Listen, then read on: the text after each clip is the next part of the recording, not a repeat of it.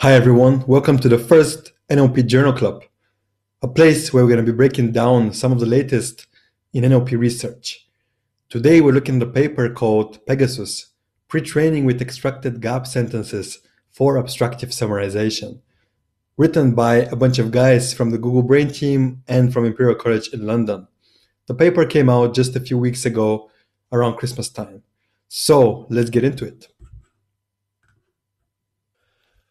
The paper is about abstractive text summarization, where the goal is, given that you have an input article, for example, coming from a newspaper, the goal is to generate a reduced version of that article that synthesizes the key information. And the emphasis is on generate. So we're not going to be just selecting content from the input article, but we're going to be generating a new summary word by word. And the most popular approach to do this in the last years has been based on the encoder-decoder architecture, where you have three components represented by neural networks.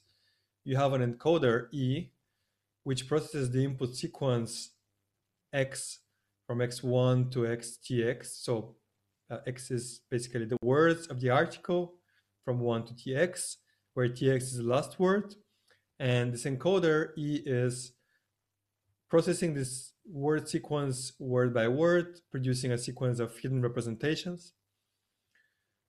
Then you also have a decoder, D, which uses the information produced by the decoder to generate the output summary word by word from Y1 to YTY until we have to stop. And this is based on a decoder D network. And the way the two are linked to the encoder and the decoder is using a context C. So this context can be another neural network which is extracting some or a mixture of all of the encoded representations and passing them on to the decoder as necessary, allowing the decoder to, for example, to refer to different parts of the input article. And here we have a formula of how this looks mathematically. So you're trying to find the most probable output summary Y, and this is modeled as what is the best probability of the output summary Y given the input article X and model parameters theta. And this is typically decomposed as the probability of the current word I given the previously generated words from Y0 to YI-1, the input article, and theta. So moving on to the specific paper we're looking at today, which is about self-supervised pre-training objectives for abstractive summarization. Here we have a bunch of different types of pre-training objectives that have been all pretty popular in the last months. And those objectives are used so you take a big chunk of a big data set of text, and you can use your pre-training objectives to kind of pre-train your encoder-decoder architecture as follows here, and to have it in a good starting position such that then when you train on a bunch of articles and summaries, you're a good starting point, and then your architecture can learn much better. So in last years, there has been a number of very popular pre-training objectives.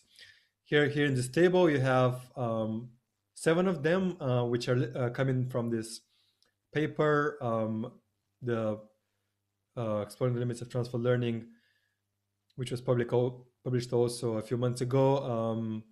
So, for example, one objective is to split the text into prefix and suffix.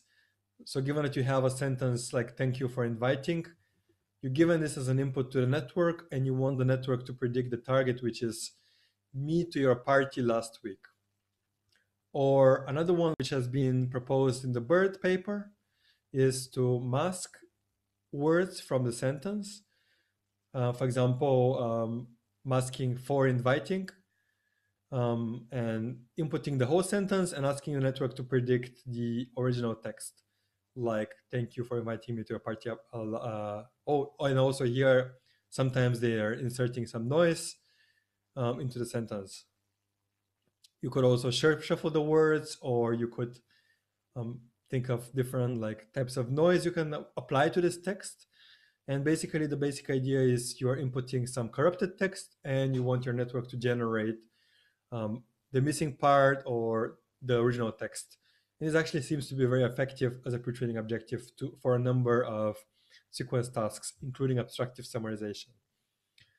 And in this paper, they're proposing a new self-supervised pre-training objective based on gap sentences. So the basic idea is, given that you have an import article like Pegasus is mythical, it is pure white, it names the model. Let's say this is the article that you want to summarize. What they're doing in this paper is they are picking sentences from the article. For example, the second one, it is pure white. And then they are removing that sentence. And then they are trying to predict that sentence using their encoder-decoder model. So given the missing sentence, like Pegasus is mythical, it names the model. They try to predict the missing sentence. It is pure white. And they show that this seems to work very well for this task summarization. And actually for an architecture, they're using a standard encoder-decoder model, the transformer. So the authors explore a number of different strategies for selecting these gap sentences, such as picking M sentences randomly. Basically, let's say 2 sentences from the article and deleting them and asking the network to predict them, or picking the first M sentences, or they propose a special strategy called principle, which picks top M sentences according to their importance. So and the way they pick importance is they compute some sort of an overlap metric of the document to each sentence to try to determine how important a sentence is with respect to the document as a whole, and they try to pick maximally important sentences. So moving on to some datasets and some experiments. They use a number of large-scale datasets for pre-training, including the C4, which was introduced last year. It contains about 350 million web pages, or 750 gigabytes of text, or the huge news dataset containing 1.5 billion news articles. They pre-train a bunch of models, and they test them on 12 different abstractive summarization datasets from different domains, including news, science, stories, and so on. And if we go into some results, what you can see here, we have the results on those 12 datasets. On the top part, you have the news article datasets, and on the bottom part, the other ones. And we have a bunch of baselines, like the transformer model trained without pre-training at all, like just training on these datasets. And then you have the 2 versions of this Pegasus model, the base one, which is having the same number of parameters as the transformer base, and a large one, which is slightly bigger. And you also have some state-of-the-art results from the literature. And basically, one bottom line is this pre-training objective seems to be helpful for summarization, leading to better improved results on all of these summarization benchmarks, pretty much compared to the baseline without pre-training, first of all, and also given a nice improvement over the baseline, which so this is with pre-training with a smaller model, and so the base one with pre-training is improving over the baseline without pre-training on all these data sets, or most of them. For example, here you can see that you actually sometimes you're getting a bit less, but over the majority of those you're getting a big improvement, and even with a large model you seem to be getting a bigger improvement over the state of the art, or maybe a few points here and there, not on all data sets. For example, on the CNN Daily Mail, which is a pretty popular benchmark, you're getting a pretty similar result compared to the state of the art. And one interesting pattern that you can see here is that I said that they're pre-training on two different data sets. The C4 is web pages and huge news is news articles.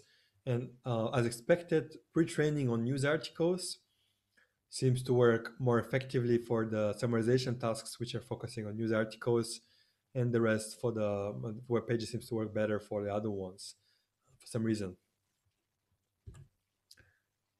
Here we have also some comparison of with some previous pre-training objectives for summarization.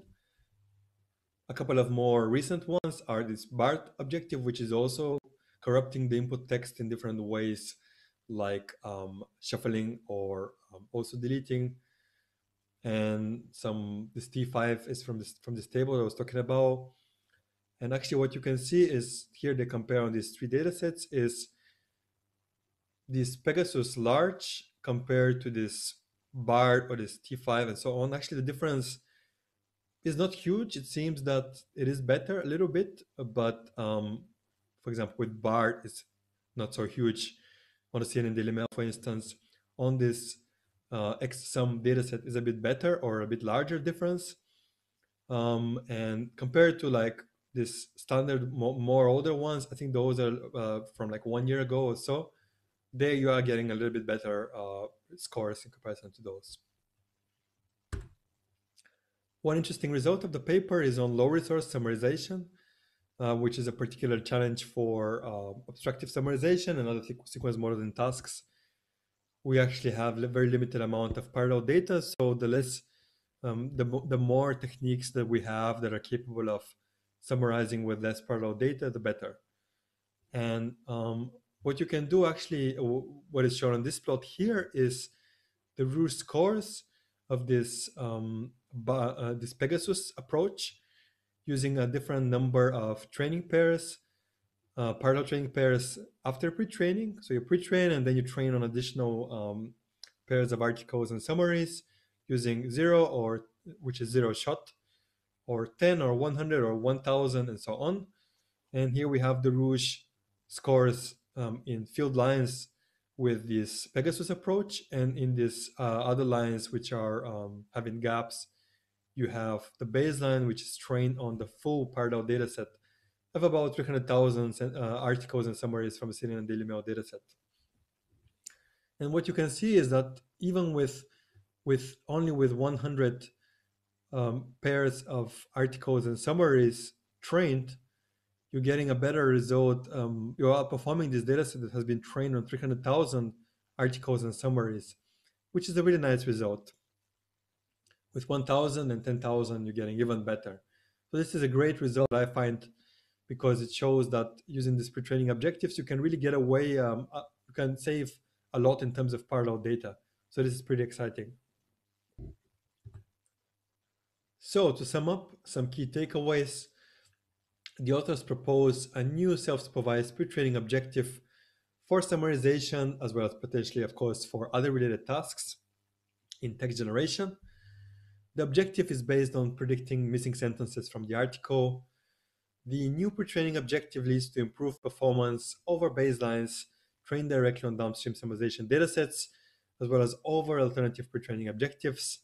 And it works particularly well for low resource summarization, where you get pretty good results with as few as 1,000 parallel examples.